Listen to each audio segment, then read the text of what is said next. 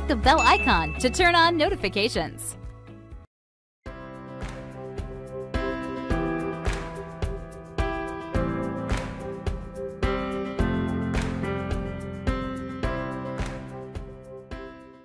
In the previous lesson, I showed you how to create this very simple macro just to apply some formatting to a report heading. But there's something really important here that you need to watch out for. So if I click somewhere else on my worksheet, and maybe I want to apply this same heading with the same formatting somewhere else on this worksheet, so maybe down here in row 14. So if I click in row 14 and then run my macro, so let's click on our macros button, and I'm going to say run, you can see it looks like nothing happens. The only thing that happens is that my cursor jumps from cell A14 back up to A3 because that is where my macro ends. Now the reason why nothing's happened is because it's essentially just applied the same macro over the top of the heading we already have in this worksheet.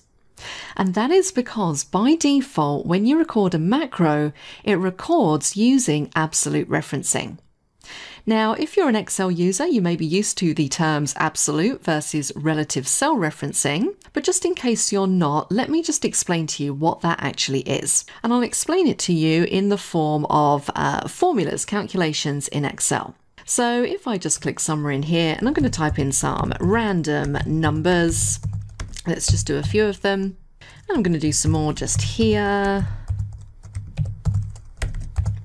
Now, if I wanted to add up these numbers to sum them effectively, I could use a sum formula. I can select both of my numbers. I can close my bracket and hit enter, and then I can copy that formula down. Now, by default, these cells are using relative cell referencing, which means that Excel knows that if I drag a formula down, it needs to modify those cell references and move each one down one. So that's relative referencing, and that's the default in Excel. However, there is something else called absolute referencing. So if let's just type in over here, tax, and we're going to say 15%.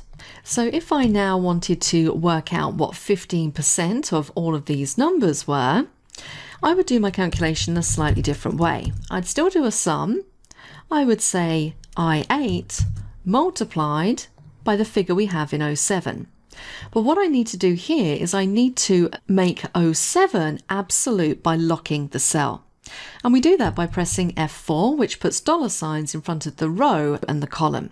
And what that means is that when I drag this formula down, Excel isn't going to adjust the cell reference where we have our percentage, because we've effectively locked it to that cell. So that's the difference between absolute and relative referencing. And we have something similar when we're working with macros. So as I mentioned, by default, macros use absolute referencing. So that means when I rerun this macro, because I ran it in cell A1, it says in the code, always start in A1. And so it doesn't matter where I click in this worksheet, it's always going to add this report heading and the formatting into cell A1. And you'll notice when we went to sheet 2 to test this out, again, it added it into A1, which fortunately in this case is where I want it to be, but it just means I can't really place it anywhere else in my worksheet. Now that's a pretty big limitation when you're working with macros. But fortunately, we have an option that allows us to use relative references when we're creating our macros. And if you take a look up on the Developer tab in the Code group, you'll see we have a big old button here that says Use Relative References. So what I want to do here is record a macro that's going to use relative references to populate some departments and also some sales figures. So the first thing we need to ensure that we do is we need to click in the cell where we want to start inputting our data first of all, before we start recording the macro. And we also want to make sure that we turn on Use Relative References prior to recording the macro. Once I've done both of those things, I can click on Record Macro. I'm going to give my macro a name, so let's call this Department Sales Figures. I'm going to assign a keyboard shortcut of Control-Shift-S. I'm going to store the macro in this workbook, and just to save a bit of time, I'm not going to add a description at the moment. So let's click on OK to start our macro. So now I'm going to type in the names of the sales teams. So we're just going to say sales team 1, sales team 2, 3,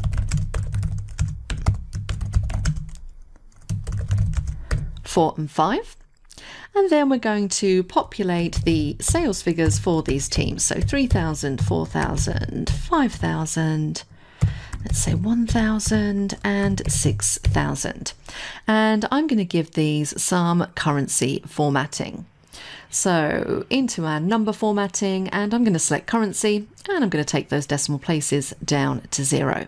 And remember, really important that when you finish your macro, don't leave your range selected, because that's how your macro is going to end. So always click on a different cell in your worksheet just to end the macro. So that's that done.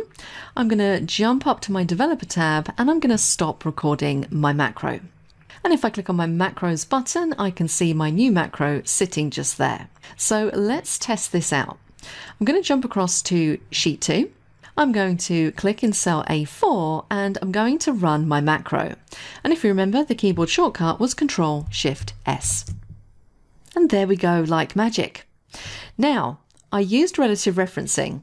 And if we take a look at this first worksheet, I actually did start this in cell A4, and I've also decided to populate this information in cell A4 here as well. So just to demonstrate relative referencing working, if I wanted to paste this information somewhere else on the worksheet, if I click in a cell over here and run my macro again, it populates elsewhere in the worksheet as well. If I click down here, Control-Shift-S, it's going to put the information in there as well. So that is the difference when it comes to using relative versus absolute referencing. Now you might be thinking to yourself, well, isn't this one the most common? Wouldn't it be more common to use relative references as opposed to the default, which is absolute referencing? Well, I would say yes. In my experience, I tend to use relative references when I'm recording macros all the time. But there are definitely some instances where absolute referencing is the preferred method, and we're going to look at a few of those a bit later on in this course. But for the time being, the main takeaway here is that you grab the difference between absolute versus relative, and you can create yourself a macro that uses relative references and then test it out on different parts of the worksheet. If you're not a subscriber, click down below to subscribe so you get notified about similar videos we upload. To get 4 free courses in Excel, QuickBooks, Microsoft Project, and Photoshop, click over there. And click over there to see more videos from Simon Says It.